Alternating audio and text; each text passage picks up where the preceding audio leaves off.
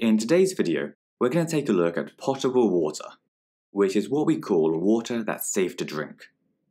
We'll also cover how we can get potable water by either treating freshwater sources or desalinating seawater.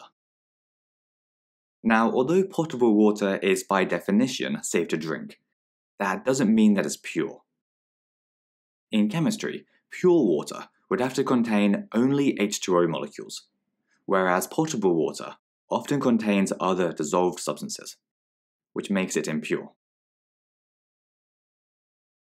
This by itself isn't a problem, but there are three criteria for water to meet before it can be considered potable.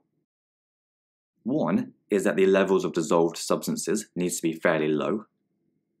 Another is that it has to have a pH of between 6.5 and 8.5, so that it's not too acidic or alkaline.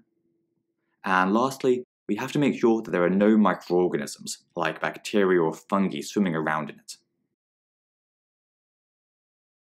Next, we need to consider where you actually get potable water from.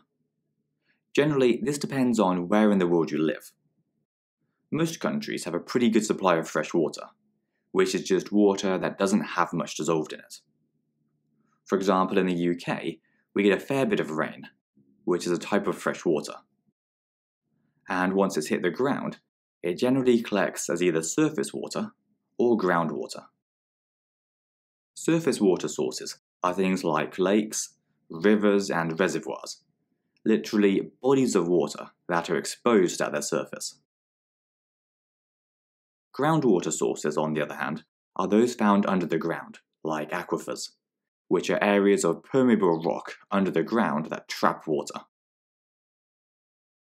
The benefit of using surface water is that it's easy to access and gets replaced frequently by the rain.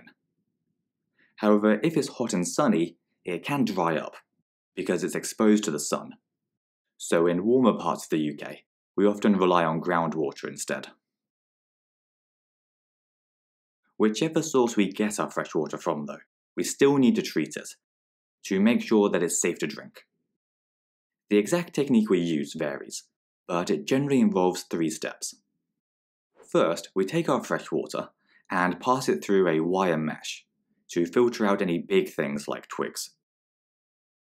Next, we pass it through a bed of sand and gravel, which filters out any other smaller solid bits.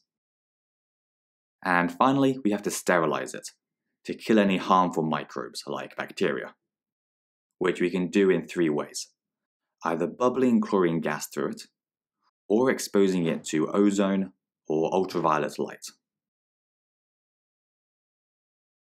In some countries though, like those in the Middle East, there isn't very much rain, and so they don't have very good supplies of fresh water.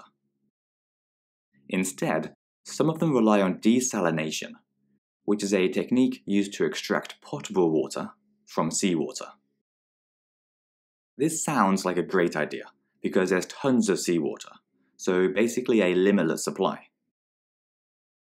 Unfortunately though, both of the techniques that we currently use, namely distillation and reverse osmosis, require loads of energy, and so are really expensive, which makes them kind of impractical for producing large quantities of water.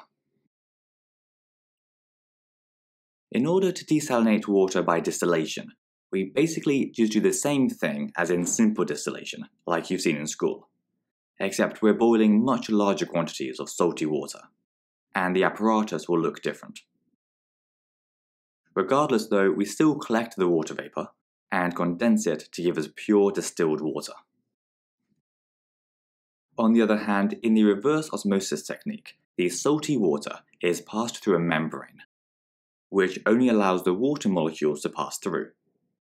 This means that all of the ions and larger molecules get trapped, and so separated from the water. So again, we end up with pure distilled water. Anyway, that's all for this video. So if you enjoyed it, then please do give us a like and subscribe, and I'll see you next time.